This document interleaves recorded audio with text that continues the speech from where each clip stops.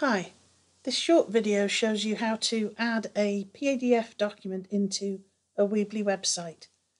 Now, Weebly has a document icon here that you can drag over into your work area. However, when it's published, it looks like this. It's a little bit plain and it has this scribed frame around it. What I suggest is using this icon here, the doc file icon. Now, first of all, you'll need your document. Here's a Word document I made earlier.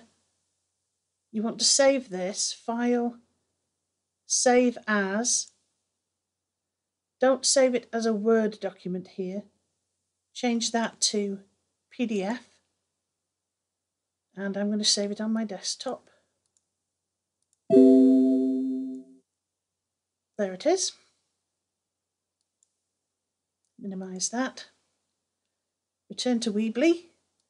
Click here to upload the file. Find it on the desktop.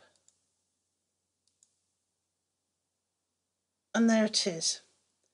Now, this title doesn't look very appealing, so you can actually change that.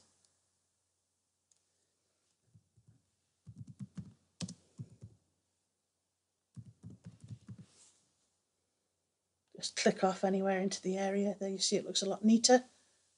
And if we publish that,